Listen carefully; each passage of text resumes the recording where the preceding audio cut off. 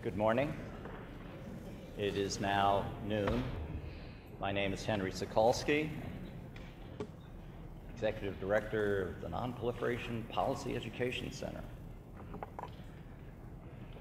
As you may have seen and read in the announcement for this event, if you thought our problems in East Asia are as bad as they can get, short of a nuclear war, there's more.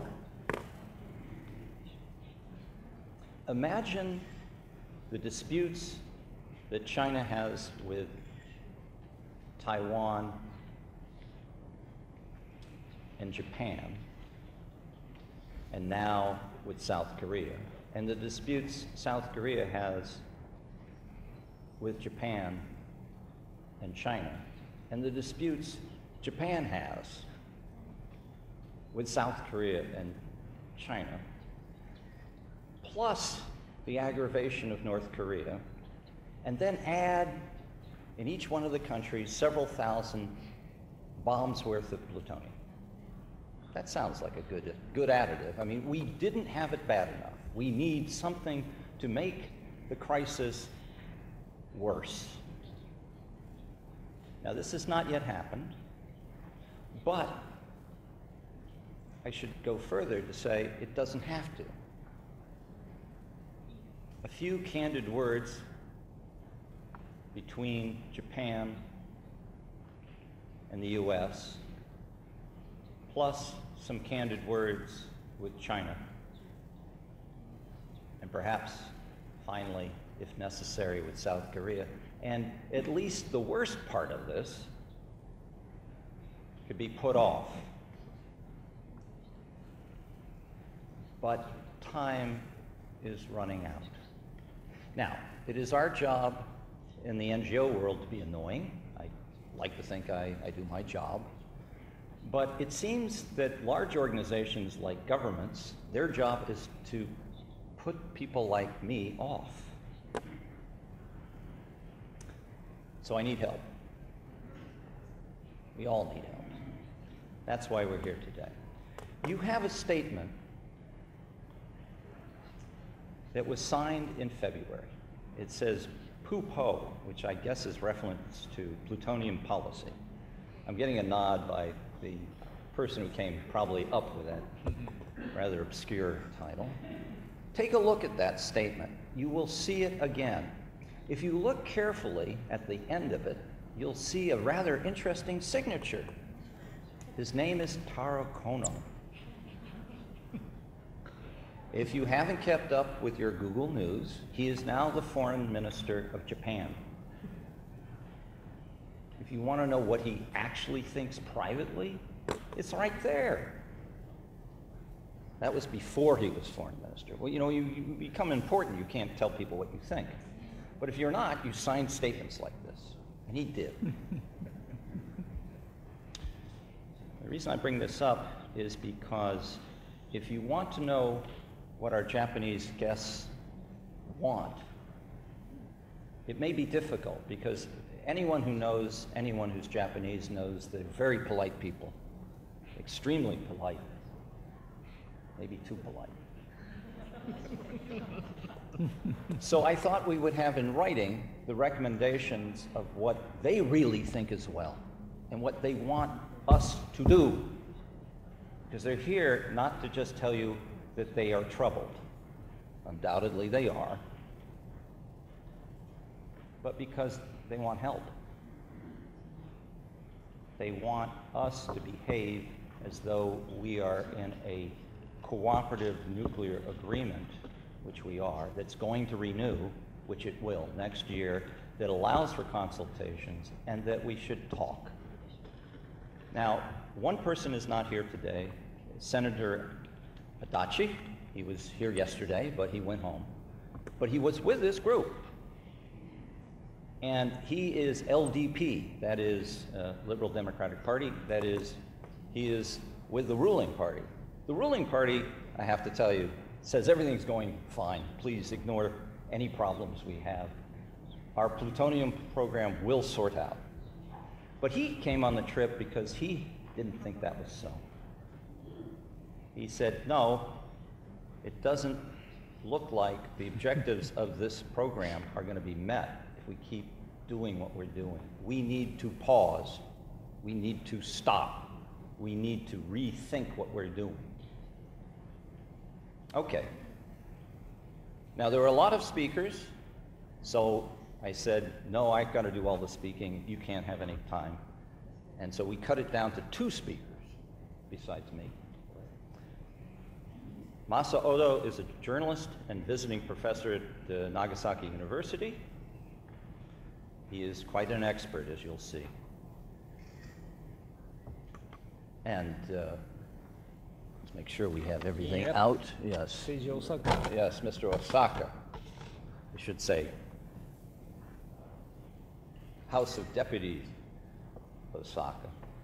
He is part of the Democratic Party, that's the opposition, but he's also an expert. He's a senior member of the Special Committee on Nuclear Affairs. Now, there is a third person that we're going to hear from over the screen, all the way from Livermore, and that is Bruce Goodwin. He's last. What he's going to do is put an explosive exclamation point on this presentation. He's a bomb designer. There are not many left. He'll tell you what you can do with the plutonium, just to keep you focused on why we're here. Sir. All right. Thank you very much, Henry. And also, thank you very much for coming, everybody, distinguished guests. We are two polite Japanese on the stage right now. And it's just an overwhelming moment for me. When I was a Washington correspondent, almost 15 years. Mr. Hyde, he's a chairman, big non-proliferation fighter, and Mr. Lantos, he's a big fighter of the human rights. Both of them, gentlemen, gathered a lot of respect from my nations, from my colleagues. So I just want to say thank you, first of all, for U.S. Congress. Thank you very much for your great service and the dedication to the security and peace in our region. Thank you very much, sir and ladies. Thank you. I just want to give some overview why we came here. Bipartisan delegations, including a leading majority party, and also Mr. Osaka is a leading minority party. Why we came here? Because we have a big problem. We have a big, tough challenge. We have a big predicament right now.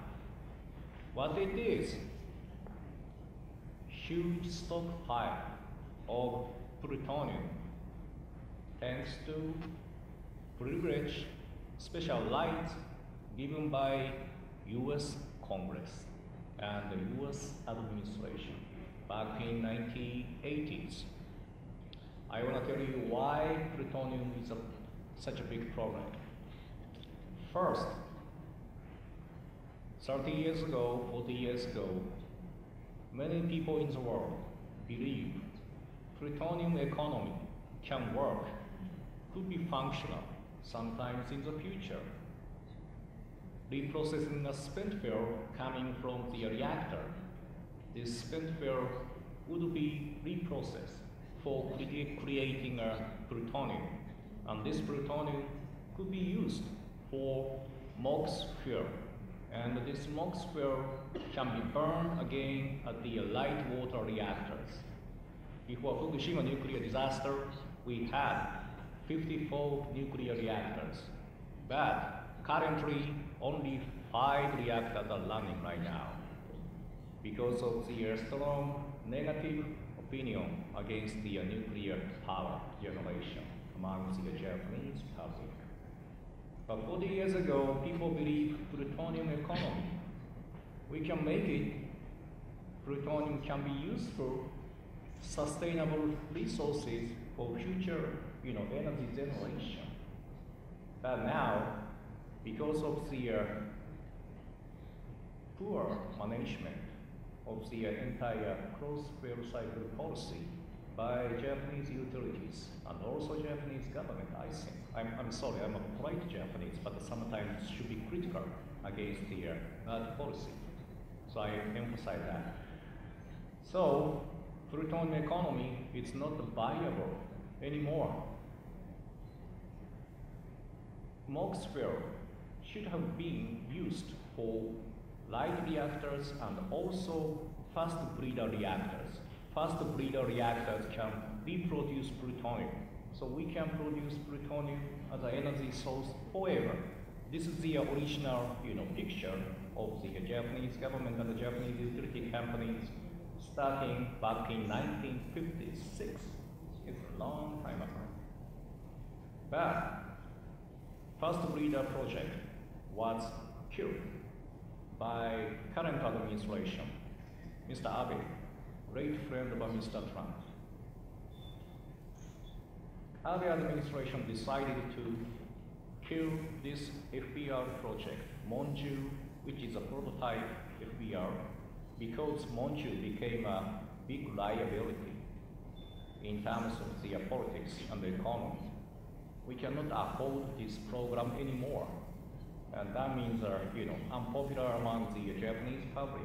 That might be a political liability for current administration of Japan. So that's the reason why we killed this program. So now we have 47 metric tons of a separated plutonium, which is a weapon usable material. This topic will be discussed by Mr. Gutmann later. So now, as I said here, only 5 reactors running, and 3 of 5 can consume plutonium. How much plutonium can be consumed by 3 reactors? Maximum around 1 metric ton annually. So we don't know how many MOX reactor can restart, even facing such a tough negative opinion among the public. Some experts estimate at best maximum 9 reactors. Mr. Adachi, LDP diet members, explained that his estimate is a 9 or 10, maybe 9. My estimate is at 8 or 9. So anyway, 8 or 9 MOX reactor can consume plutonium 3 to 4 metric ton annually. We have a 47 metric ton of plutonium right now. No FBR project. If FBR project was still alive, FBR can consume a huge amount of plutonium. But this project was killed, okay? So this is the one problem, economic liability. It's a cost of the reprocessing and the fuel cycle system, closed fuel cycle system. It's a very expensive than the one-through system, one-through cycle, as the United States has taken so long time. Next problem, why plutonium is a problem? Second point is a security implication. Huge amount of plutonium might be vulnerable to a nuclear terrorism, theft. So nuclear security is our next concern. And the next one is implication for the entire region in East Asia. If Japan maintains such huge stockpile of plutonium, what would China react? What would South Korea react? South Korea has been pursuing their own fuel cycle system. They try to succeed pyroprocessing, another type of the reprocessing. There is some argument, whether pyro is a reprocessing or not. But anyway, they are pursuing their own fuel cycle. During this process, they need a plutonium. In this process, if they want, they can reprocess the plutonium if they want. And China is now thinking about the construction of the commercial scale of the reprocessing plant. Commercial scale. It's the same type as Aomori's Rokkasho facility. So there is a potentiality. There is no nuclear arms race in the region, but the plutonium production competition might be going on, I'm afraid. So this is the second point. More plutonium, more usable weapon, more nuclear weapon usable materials means less security and less safety, more vulnerability in the region. Okay, ramp up. And the last point is, what I should say, we are Japan, leading nation of the nuclear disarmament and the non-proliferation. I'm sorry to say that 72 years ago, I'm a visiting professor of Nagasaki. Just my mentor, who survived the atom drop 73 years ago, passed away 2 weeks ago, whose name is Dr. Tsuchiyama, president of the Nagasaki University. He taught me a lot why we have to pursue the nuclear-free world. As President Obama strongly indicated, he went to Hiroshima last year. One of the reasons why confirmation of the U.S. commitment to nuclear disarmament and non-proliferation. Japan is a good ally of the U.S., and we are leading nation of the nuclear non-proliferation. But 47 metric ton of plutonium, and then next year, new reprocessing facility in Rokkasho may start operation. That means additional plutonium coming from a reprocessing plant. Maybe, I don't know the number, but the maximum 8 tons annually. It's another big number. So Japan should be a leading nation of non-proliferation. We should stand on the higher moral ground on this area. But what we have been doing is undermining our credibility. That's my end word. So we have a big problem in our backyard. We need engagement of specialists like him. No, you don't. No, you don't. And congressional people. Congressional people, not me. Congressional people. Thanks to our special right given by U.S. 123 agreement, allow you Japan to reprocess 30 years, 47 metric ton. You are approval. So please engage yourself. Okay.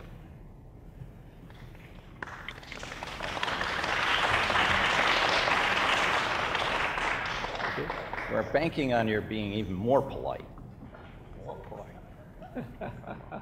You want to finish by the end. You have 5-10 minutes, but that's it. Okay, go. All right. 日本の衆議院議員の大阪誠二と申します。My name is Seiji Osaka. I'm the member of the Diet House of Representatives. 日本の国会議員としてこのような場でお話しできること大変光栄に思っております。It is a great honor for me as a Japanese Diet member to speak at this forum today. 太田さんが時間を取りすぎたので言いたいことはたくさんあるんですが、それはここでは控えさせていただきます。Mr. Ota has spoken a bit maybe long, and so my remarks will be a bit short, but さて、日本の原発をどうするか、日本の核燃料サイクルをどのようにするか、これは日本の主権の問題であり、アメリカの皆さんや世界の皆さんが本来的にはどうこういう問題だとは思っていません。with regards to what Japan will do with nuclear power and its nuclear fuel cycle program, in essence, it's a sovereignty issue. It's a domestic decision, and it is not something that the U.S. or internationally the other parties should interfere in a concrete way. That is, I believe, the basics. しかしながら日本が今プルトニウムを47トンも抱えている。そしてその使用について政府は発電に使うと言っているけれども、その実現見通しがない。こういう状況についてはこれは日本だけの問題ではない。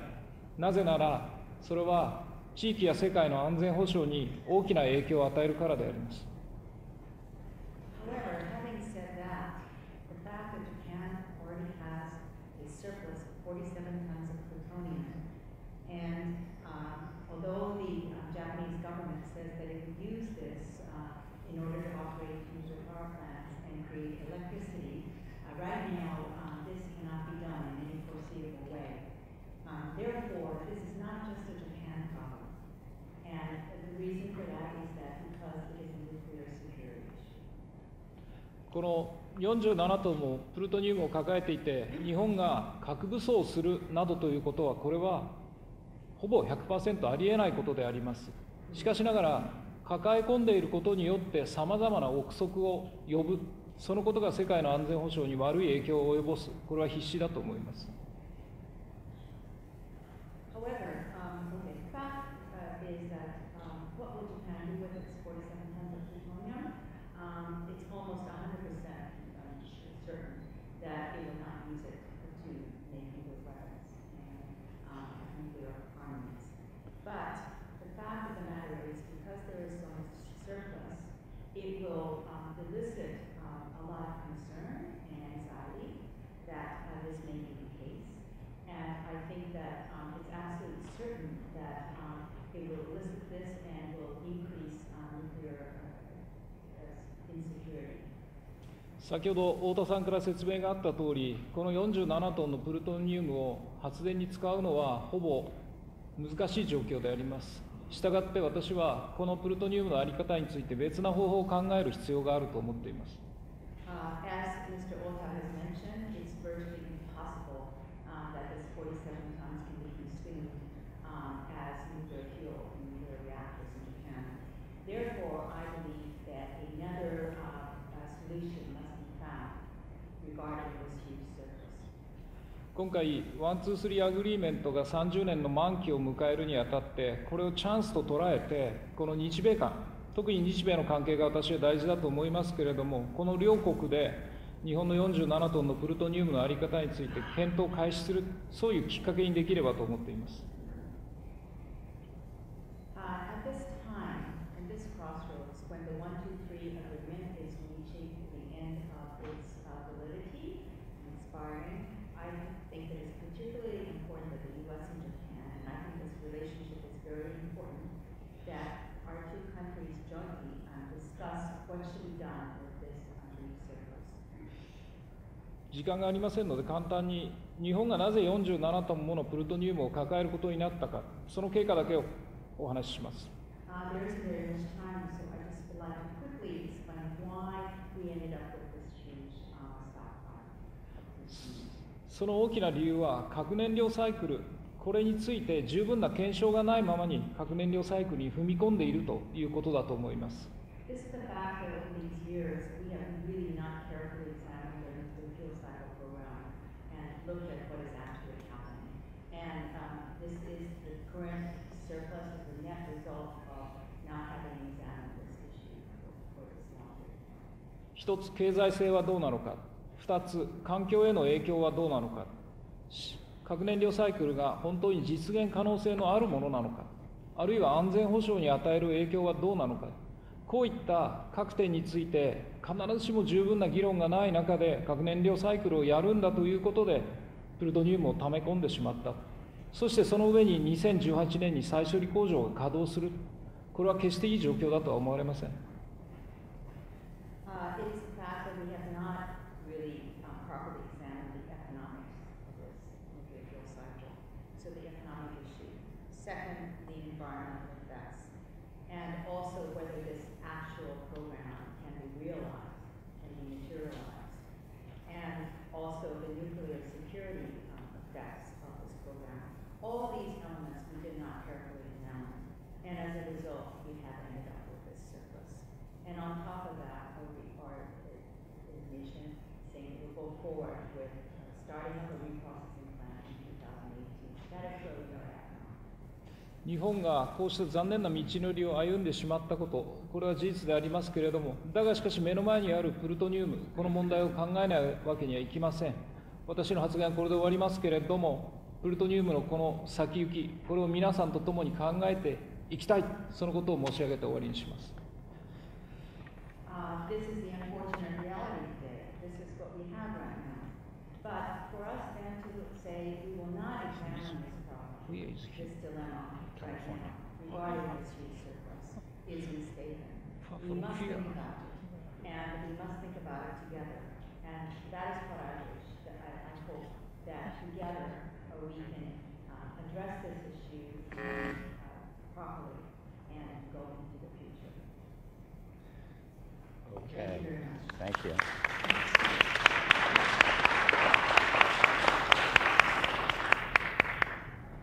concluding presentation is going to come by way of FaceTime. And we are being hooked into the state of extreme well-being, that's California. And is it working? It needs a second to warm up. Is that credible or not? Oh, look!おう。All right, this is Bruce Goodwin. He has the dubious distinction of being the last person to fix some of our nuclear weapons so that they work.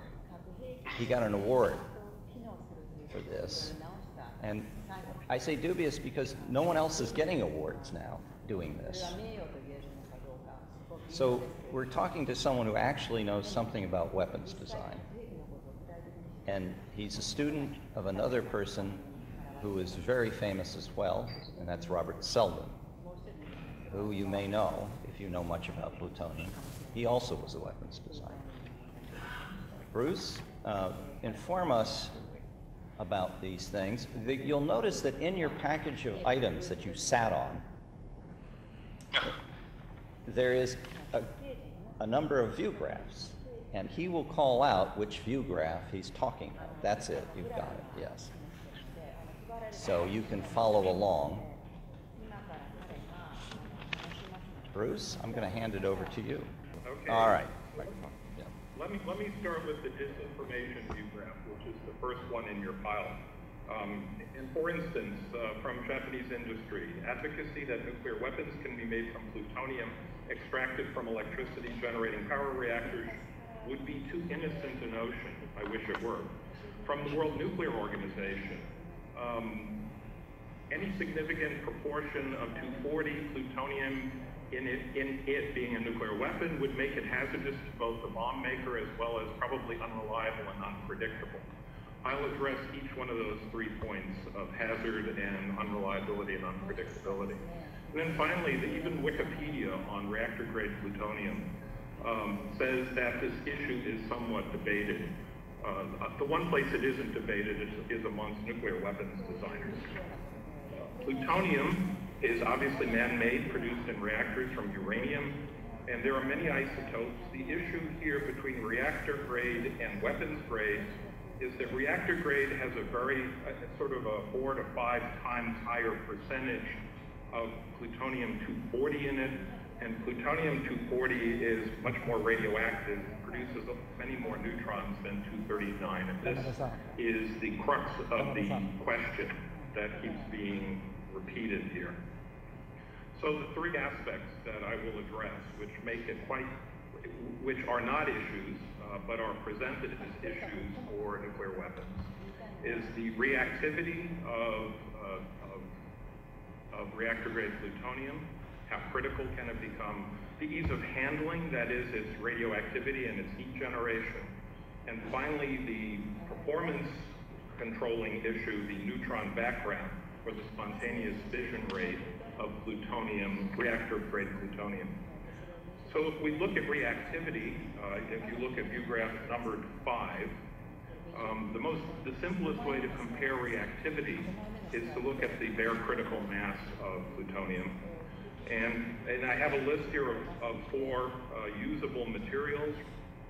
Weapons grade, the critical mass is 11 kilograms, obviously quite usable. Reactor grade, the critical mass is 13, less than 20% higher, quite usable. Uranium-233 and highly enriched uranium are higher, but clearly highly enriched uranium has been used in nuclear weapons, so this is far from an issue. And the reason that people tend to obfuscate or confuse or create disinformation is on the next view graph, number 6. What I've plotted here is the cross-section, which for the blue line is essentially weapons-grade plutonium. The green line is plutonium-240, which is what makes reactor-grade plutonium reactor-grade plutonium. And you can see that in a reactor, 240 at the bottom of the view graph on the left there has almost no fission cross-section. So in a reactor, it acts as a poison. It slows down the reactor, and people take this fact and say, well, you can't use it for a weapon. The problem is that a weapon operates at a much higher neutron energy. It's called fast or bomb thermal energy, and that's in the middle of this chart. And you can see that the green and blue lines are almost on top of each other at that point. So the irony here is that reactor-grade plutonium is bad in a reactor, but just fine in a nuclear weapon. If we go to the next view graph, which is number 7, how difficult is it to handle reactor-grade plutonium? Well, the way to look at that is how much radioactivity, how many neutrons, and how much heat does it put out. And you can see that between reactor and weapons grade, the difference is about a factor of 3 to 5. And quite honestly, nuclear engineers are quite adept at handling these levels of reactivity. You would need factors of 10 or 100 difference in order to cause a serious hazard for handling. And if you're building a new facility, you build that in, and so there's essentially no problem between reactor grade and weapons grade in terms of handling either the weapon or the making of the weapon. And finally, neutron background, which is the quote performance disturbing issue. It's important here because it can influence when the explosive chain reaction starts in a nuclear weapon. The condition is technically called pre-initiation, or starting it too soon, and it is always cited in the various arguments for not being usable as the problem because it will make the yield too low. Now, the number of neutrons present from reactor grade is in fact 5 times higher, and as a result you have a statistically lower distribution of yields from such a weapon. But let me just cut to the chase here. The concluding slide here, or the second to the last slide.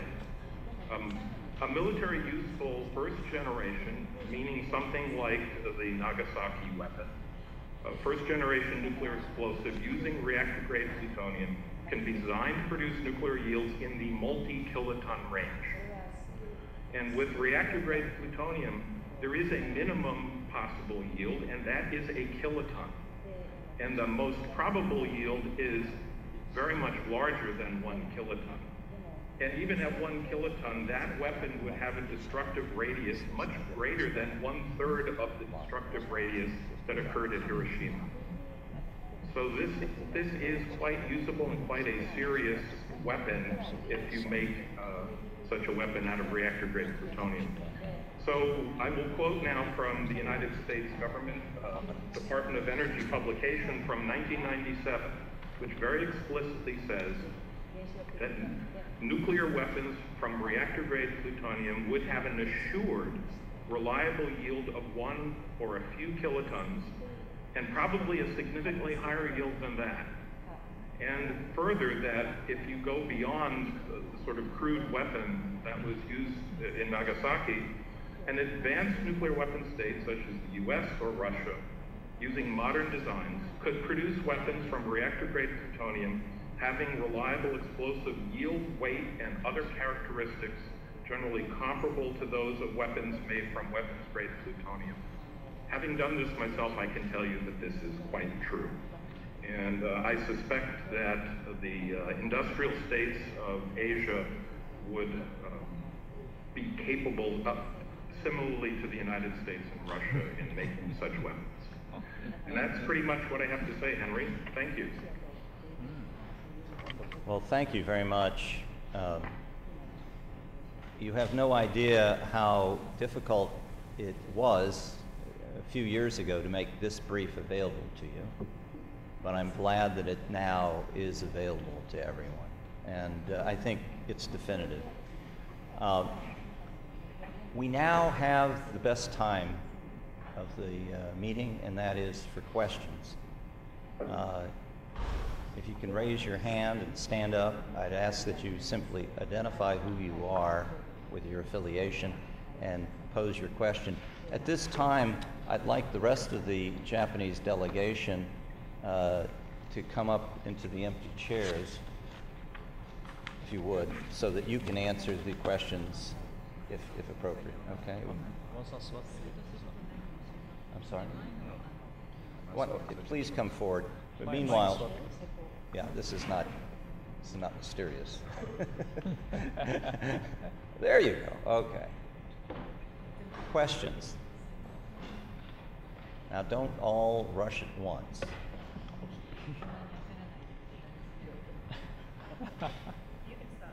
I think I'm going to have to. What's the matter with you people? Surely you have, there we go, thank you. Yes, Dave Fitzgerald, retired State Department. I have a question about the nuclear reactor industry and the degree to which you need a viable number of reactors in a country in order to have an economically feasible nuclear program. Is there any number that comes to mind that's available, either from the American experience or the Japanese experience? Could you rephrase that question and ask how many reactors you might need to justify having certain kinds of fuel cycle activities? Well, that might be one way to approach that. That they can answer, I think. By the way, depending on how you feel in the morning, well, one might be enough, 200 might not be enough. But the question that I rephrased, that has a specific answer. Well, but how do you produce the economies to make the whole thing viable if you don't have enough reactors to begin with? Well, that's the problem that Japan faces now, isn't it? Right. Yeah, well, how shall I put it? There's subjective answers and highly subjective answers. Why don't you try answering both questions? Okay. Yeah, just based on the reality on the ground, after the Fukushima nuclear disaster, it's a 60% majority of the Japanese, according to a public poll done by a media, 60% majority are saying we want to see phase out of entire nuclear generation. Not right now. Some people say that we should shut down all of nuclear power plant right now. It's maybe 10% or 50%, but the rest of the 40, 50 majorities are saying we want to see the phase out all nuclear generation in the future. So Fukushima nuclear disaster might become a trauma for entire Japanese public for going nuclear again. So this is a reality on the ground. And the credibility of the nuclear policy of Japanese government and the utility company was totally destroyed because of the Fukushima nuclear disaster. Before disaster, government, utility, they want Japanese public to understand that there won't be any severe action. That's the reason why there are poor, arrangement, poor coordination, poor readiness for severe action like a Fukushima nuclear disaster. And collusion between utility companies and the regulatory authorities, and the collusion between the promoter of the governmental organization and the regulator of the governmental organization. These factors are totally undermine and maybe destroy the whole confidence and trust of the Japanese nuclear policy. This, losing trust is not restored yet. That's a fundamental problem. So you are right. Based on the ground, it's not sustainable. It's not viable. Any policy need an ownership of the public. Any, single, especially major policy needs an ownership of the nation, students. So under current situation, it's very difficult for Japanese authority to sustain their status quo. Did anyone else here want to answer? Yes.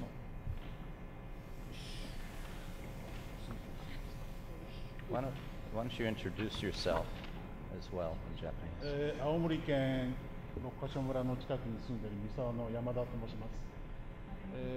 今Hang on. I live very close to Rokasho Plant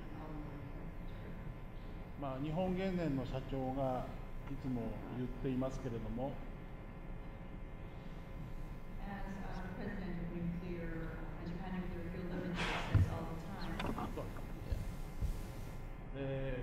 箇所の再処理工場で取り出すプルトニウムは核兵器に使えないといつも言っています。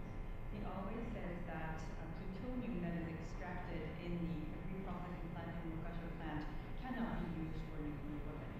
ですから今日のようなアメリカの方からのお話というのは、私たちにとってはやはり日本の6カ所再処理工場は核兵器を持つために使われる可能性も大きいということを教えてくれています。It was very encouraging to hear the discussion today from the professor that, and I affirmed our suspicion that plutonium extracted in the Mukasho plant could be used for nuclear weapon. もちろん IAEA も教科書の中で、MOX 燃料でも核兵器を作れるということは書いてあるんですけども、 And of course, IAEA also says in its textbook that it is possible to generate nuclear weapon out of NOx fuel. 日本原燃の社長はこれを否定してきていました。However, Japan Nuclear Fuel Limited president maintains that it is not possible.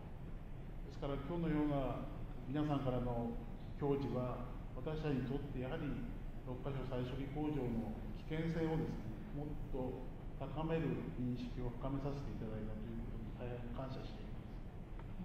And I am glad to see that we might be able to raise awareness about the possibility and the danger of restarting or starting a reprocessing plant. Okay. Other questions? Okay. Mr. Holt, stand up. We need to identify you. Mark Holt, Congressional Research Service.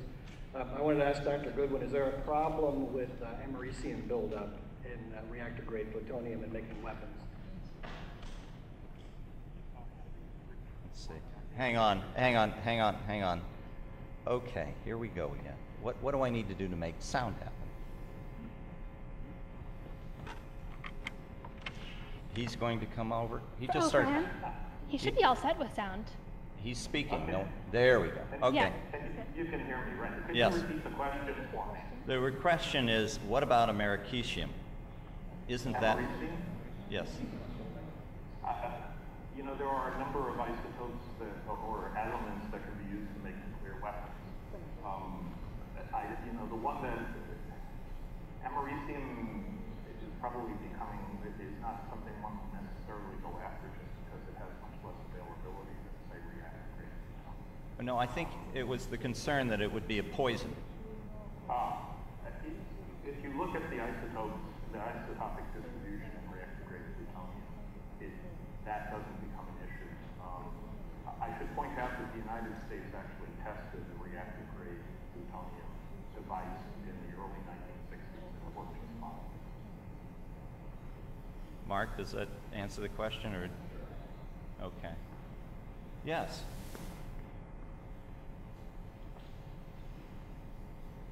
Hi, Jim Warner, also with CRS. Question also back to Bruce Goodwin. At the outset, I think it's hopefully not unobjective to say that that was one of the more concise summaries of the issue that we've heard. And as Henry said, it's difficult to get that information out in such a clear way. I worked on the project with DOE that released that information. You just mentioned, Bruce, the report of plutonium in the first 50 years that disclosed those tests. And I guess the question for us now in 2017 is to what extent is, if you're able to speak to this at all, Bruce, how much is Livermore working with other agencies on this question with regard to the 123 agreement and other nuclear agreements and the role of that, and sort of informing it with that sort of technical background that has not always been out there? Are you able to speak to that role with either Livermore or DOE with other agencies, and what the discussion is on the nuclear cooperation agreements? I'm going to have to apologize. The echo in your room makes it hard for me to understand. Henry, could you... Well, rephrasing. He's asking, does anybody ask you or the people around you to what extent are nuclear cooperative programs. Gen 4, I'm speculating. Advanced fuel cycle cooperation from the labs is actually a risk or not?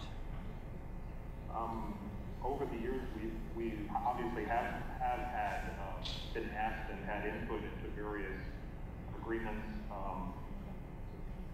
I'm not all that familiar with things recently, but again, the U.S. government certainly does consult with the experts on these things when they come up. Does or does not? Does. Does. They just don't ask you, Mr. Warner. But they ask the labs. They ask the labs in general, yes. Ms. Squassoni? Sharon Squassoni from CSIS and formerly from CRS. You can see a trend developing here. So I have a comment and a question. My comment is that the Japan Nuclear Cooperation Agreement is almost unique in this automatic extension.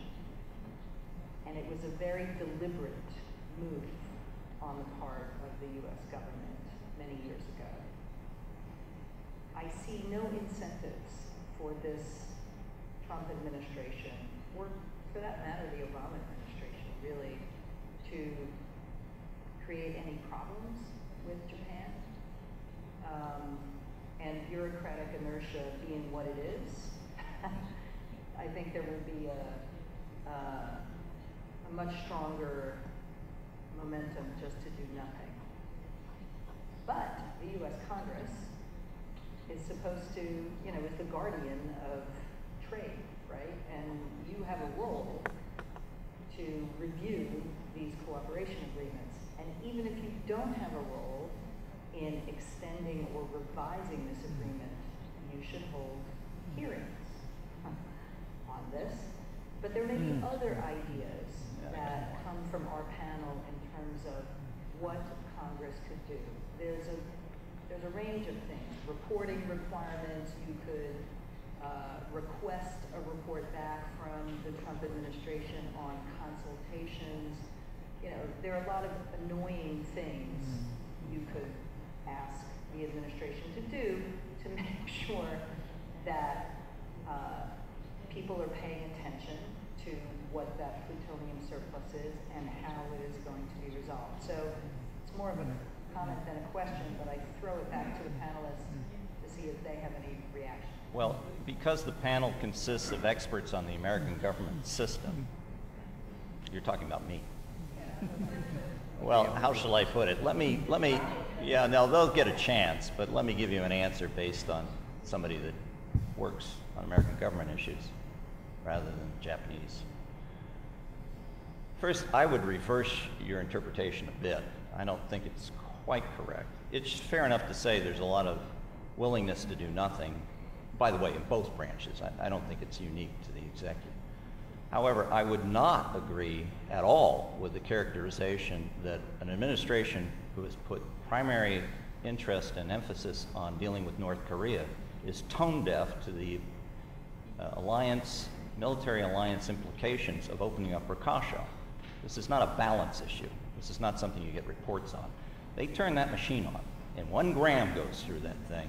And I can assure you from the conversations I've had with people in the Blue House and in Beijing, there will be a political military reaction to that thing being turned on. Now, you don't agree, but let me tell you, when you talk to people like the National Security Advisor to the President in the case of Korea, they have a rather strong view about this. They don't want to see it turn on unless they get a chance to turn something on themselves. You don't want to be without your own if they give forward. That was made very clear to me. Now, there is no way the piling of plutonium in these 2 countries is going to go without some kind of response from China. They have not sited, they cannot seem to find a site quite yet to build, but they will. And if Japan goes forward, there's every reason to believe that will get solved much more quickly. Now, the Trump administration and the executive has to be concerned about this. And I can tell you from the conversations I've had with certain individuals in the administration, there are some people who do care about this. The role of Congress, it seems to me, is to mobilize those people to get through to the top. And I think they can do that. But it's not just with reporting about balances. The issue actually is less balance than it is initiation of Rakasha.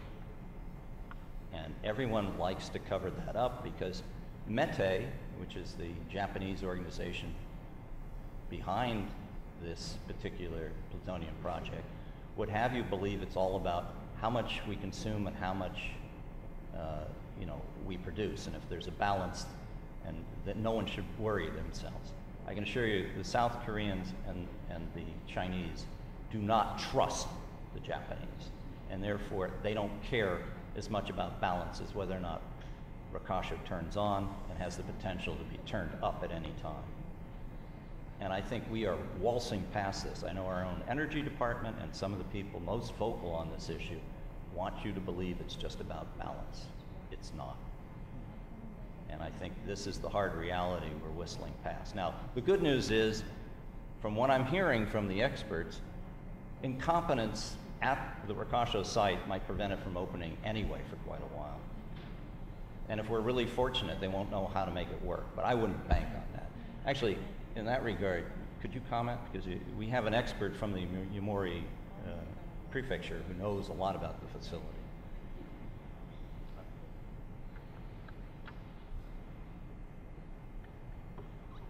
6カ所の再処理工場は着工から24年経っています。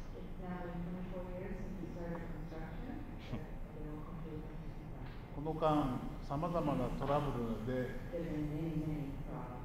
22回延期をして、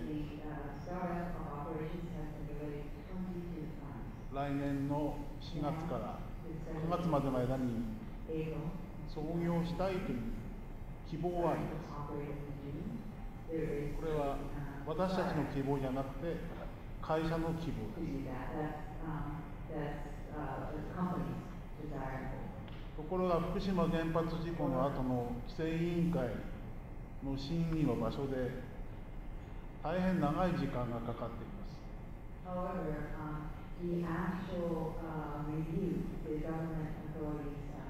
当初は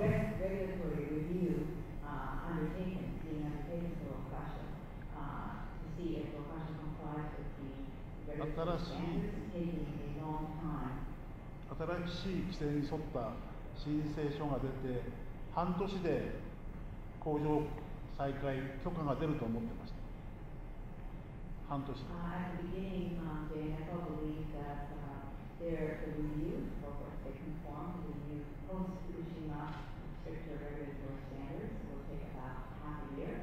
ところが3年を過ぎて、もう3年9ヶ月になりますけれども、まだ許可が出る見込みがありません。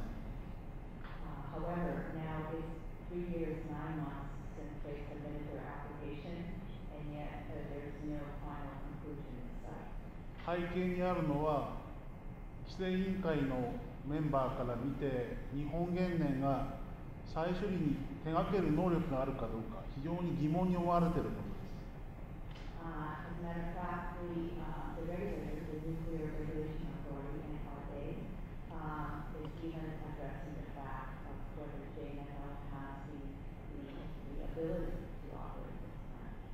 審査員が A という質問をすると、次に答えるのは次回までに調べてきますということです。What is happening now is when the NRA commissioners ask a question about the plant, the response is quite routinely, okay, we will look into that and give you an answer at the next meeting. これをずっと繰り返しているわけです。And it keeps on going on and on and on. 今年の3月、許可が出るかと思ってたんですが、新たな補正書を出したら、それも足りないと、もう一度出しなさいと言われて、いまだに出せないでいます。We thought that perhaps the final go sign will be issued by the NRA this March, but instead the NRA has stated that we must submit supplementary documents, but they haven't been able to submit these supplementary documents. そして最近、ウラン濃縮工場や低レベル放射性廃棄物の埋設施設など、もうすでに20数年動いているものの中でトラブルが起きて、またこれも止めるようになりました。And in the meantime, the other facilities that Jan offers, the uranium enrichment plant and the low-level spent fuel storage site, these have been in operation for over 20 years.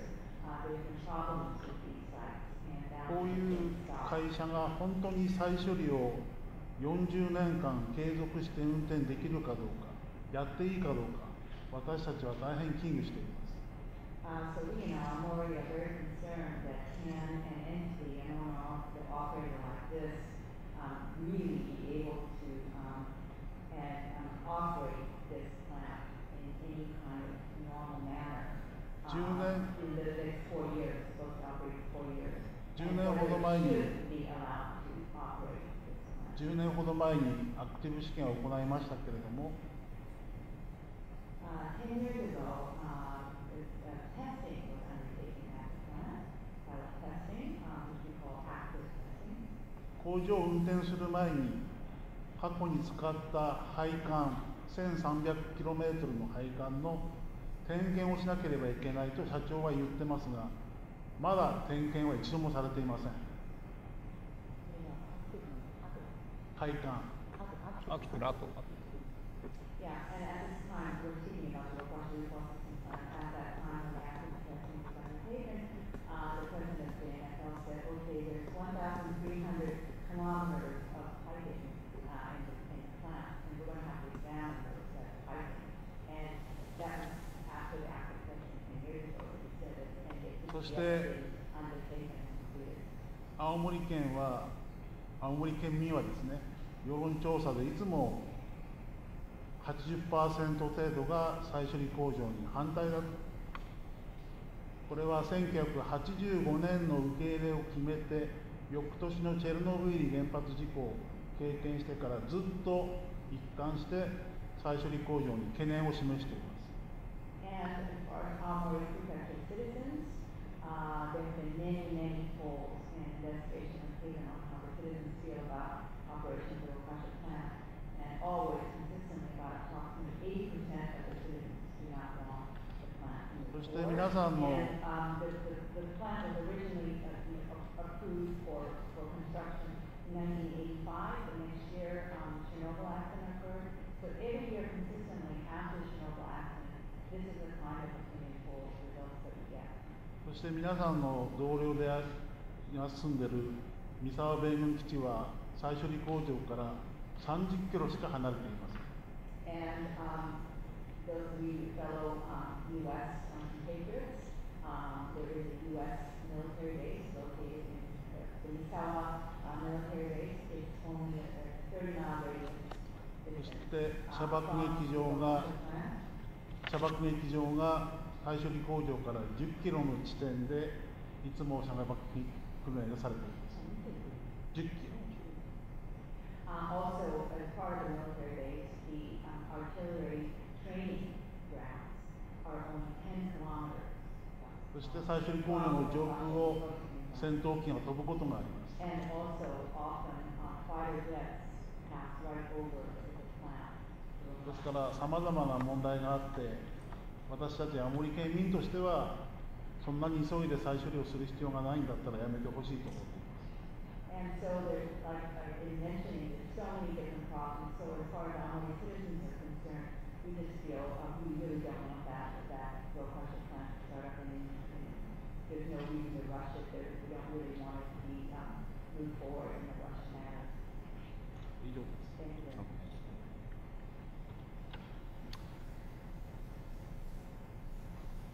There we go. Florence. Florence Lodi, Global America Business Institute.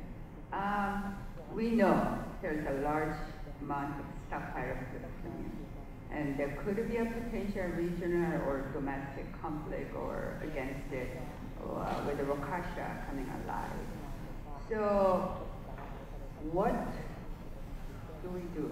Is there some sort of recommendation, suggestion, consensus, and moving forward? Oh, your paper. Okay. No. It's not mine. I did not write this. Oh, okay. I signed it. This is a paper that was signed by the current foreign minister of Japan, everyone on this panel, people from the United States, and the two things that they recommend. By the way, this is a great question. We've got to end on, well, what are we going to do about this? The two recommendations that stand out, there are a number of others, which is we need to have our nuclear experts in Japan and the US talk about ways of storing spent fuel, ways of disposing of separated plutonium, because the United States has this problem too. We should consult in ways of doing it without recycling, and there are a number of ways.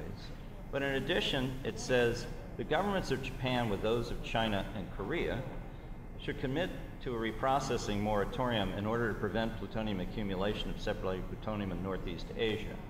Japan's government should lead the way, well, I don't know, maybe the United States should lead the way, but someone should lead the way, by indefinitely postponing the startup of Rakasho.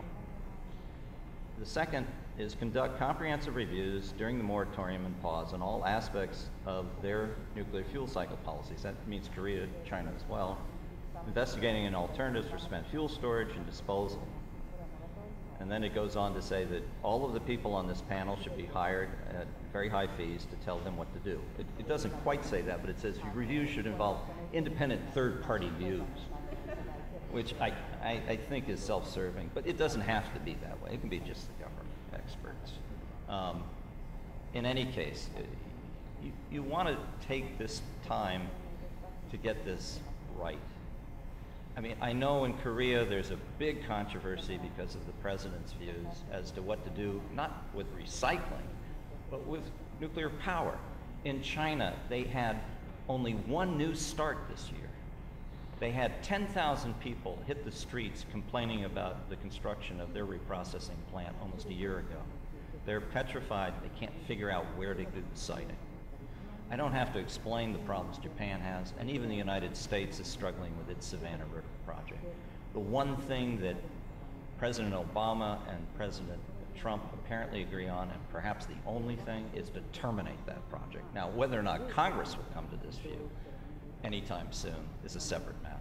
But I think this is a historic moment to reason together. It's not our nature to do this, but we have this option. And that, I think, is the plea.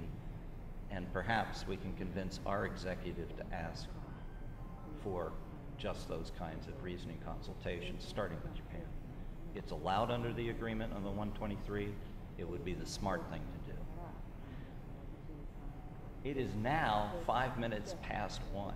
We take only... You need to speak. I think this should be the last word. Yeah. 今回、日米原子力協定が、変更になるかならないか、その話はちょっと別としてですね、今回の協定の満期を迎える時期にあたって検討した方がいいことがあると思っています。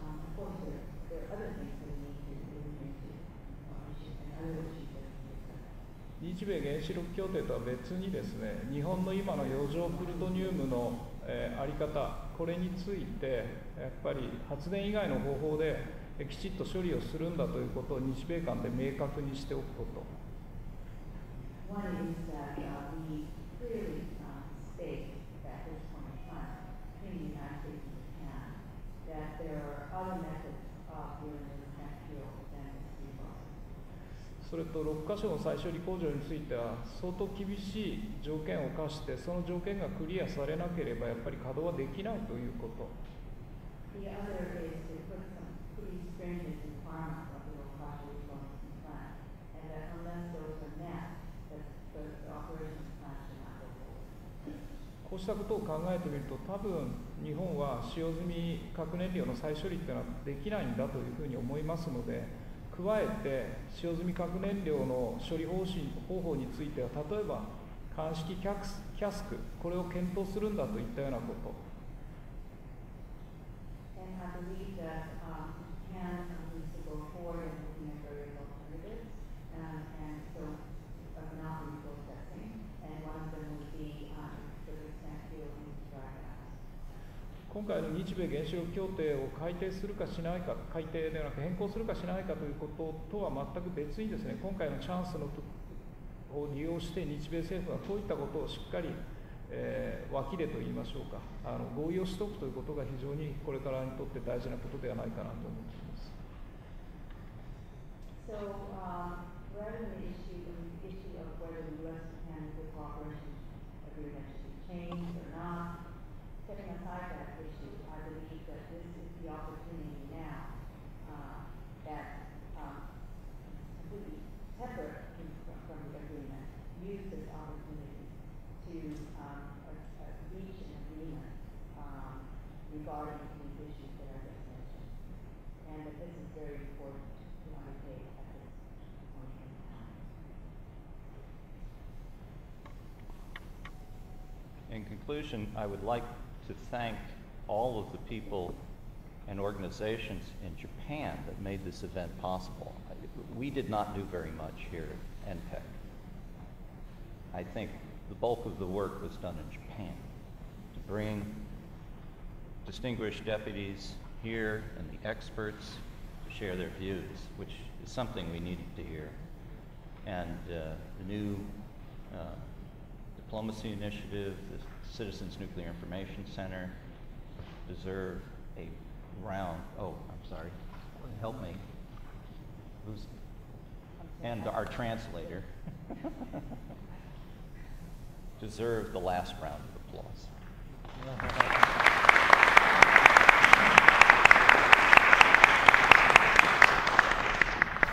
You can talk amongst yourselves now.